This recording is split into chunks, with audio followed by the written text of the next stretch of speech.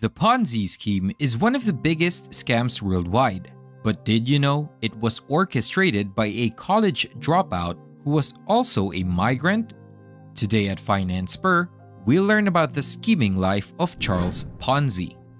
But if you like this video or anything about finance, technology, or business, consider subscribing to our channel and like this video for more amazing content. So to understand how Charles Ponzi created the greatest scheme of all time, we must first know how it works. A Ponzi scheme is a deceptive investment scam that lures individuals with the promise of high returns on their investments. The scheme operates by using funds from new investors to pay returns to earlier investors, creating the illusion of a profitable and legitimate enterprise. However, in reality, the returns paid to earlier investors are not generated by any legitimate business activity or investment success.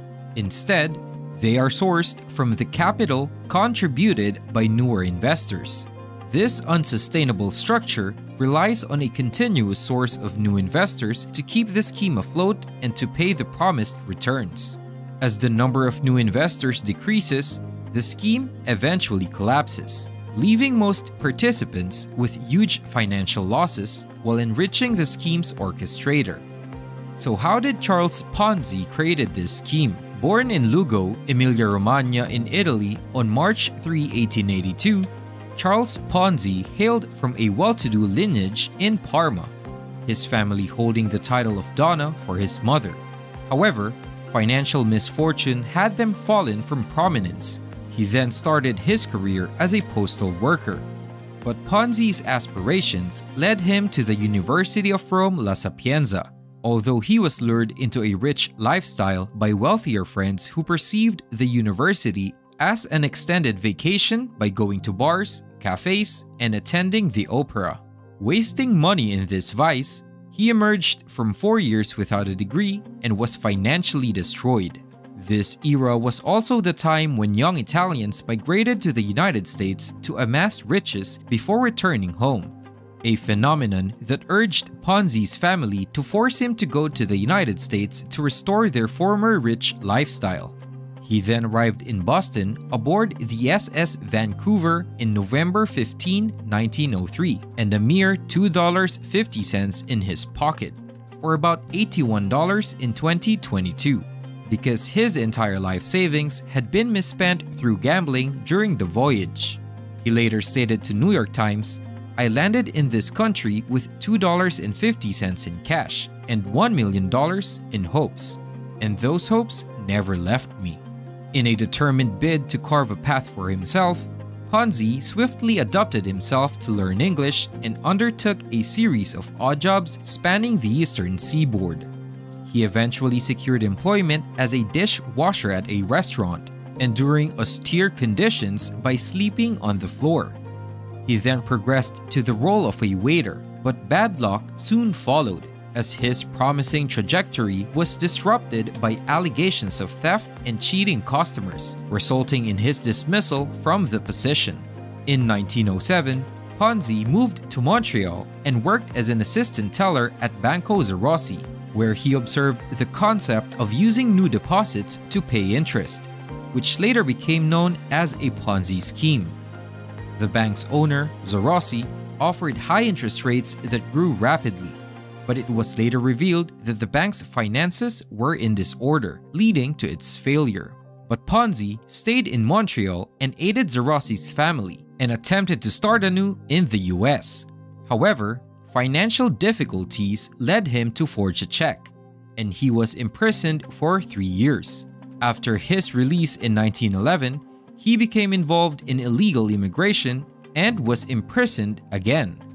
In prison, he associated with mobsters and learned from fellow inmates, including fraudster Charles W. Morse. Before committing more crimes, Charles Ponzi also worked at a mining camp in Boston. This is also where he met his wife, Rose Maria Necco, a stenographer. In the summer of 1919, Ponzi established an office in Boston and identified a financial opportunity within the international reply coupon system. These coupons allowed for profitable exchanges due to variations in postage costs between countries, and Ponzi claimed he could yield over 400% net profit by exploiting these differences. He left his job, formed a stock company to raise funds, and convinced friends and investors to contribute with the promise of doubling their investments in a short period. Initially 90 days, later reduced to 45 days with a 50% interest rate.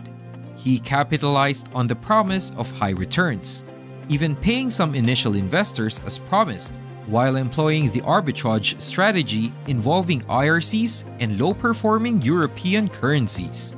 He later launched in January of the following year the Securities Exchange Company to promote his scheme, initially drawing in 18 investors with $1,800. He promptly paid them from funds acquired from newer investors the following month. As word spread, investments surged, leading Ponzi to establish a larger office in the Niles building on School Street. He also hired agents, paying them generous commissions, and between February and March 1920, total investments escalated from $5,000 to $25,000. With huge success, Ponzi extended his operations into New England and New Jersey, attracting more investors with impressive returns. By May 1920, he had accumulated $420,000, which grew to $2.5 million by June and reached nearly $1 million per day by July. Ponzi aimed to control the Hanover Trust Bank through substantial deposits, eventually acquiring a controlling interest with friends after placing $3 million. Despite the influx of funds, Ponzi's scheme operated at a significant loss, sustained only by new investments paying existing investors. His investor base encompassed a wide range, from working-class immigrants to Boston's elite, including police officers and even his relatives. Ponzi's scheme was growing, and though he continued paying investors from new investments, he hadn't found a way to convert IRCs to cash. He realized the impracticality of doing so due to the huge volume needed for the arbitrage.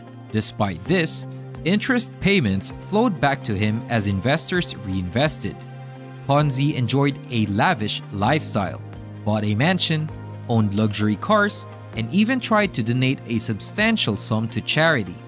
He then faced suspicion, but a libel lawsuit and his charm neutralized the initial investigation into his schemes. However, signs of trouble emerged as investigations increased. The Boston Post's investigation prompted panic withdrawals from Ponzi's scheme, and while he managed to pacify investors, deeper investigations revealed the scheme's failure and the inability to deliver as promised. His audacious scheme collapsed, leading to his arrest on charges of mail fraud and larceny.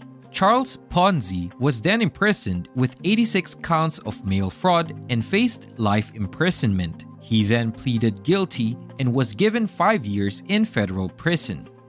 Judge Clarence Hale, who was the judge in his case, stated that here was a man with all the duties of seeking large money. He concocted a scheme which, on his counsel's admission, did defraud men and women. It will not do to have the world understand that such a scheme as that can be carried out without receiving substantial punishment. He then spent the rest of his life in poverty and worked occasionally as a translator. He died in 1941 of complications due to a heart attack.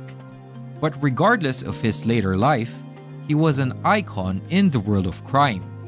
His scheme was later known as the Ponzi scheme and was used worldwide up to this day. But did you know there are also modern scammers such as Sam Bankman-Fried that created one of the biggest scams in the 21st century? If you are interested in videos like this, or videos about finance, technology, or business, check out our channel and subscribe to show your support.